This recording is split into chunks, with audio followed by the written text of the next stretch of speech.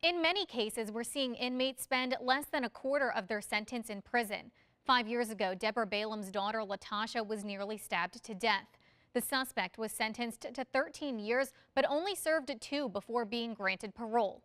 Eventually, the decision was reversed, but now Deborah Balaam's is advocating for change regarding how convicted felons are paroled. If they had a violent offense, they shouldn't be allowed to come out.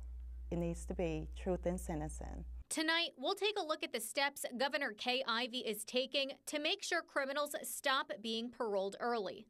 We'll also look at how Florida is phasing out parole altogether and if that could work in Alabama. That's tonight at 10 o'clock. For WKRG News 5, I'm Katarina Lukatich.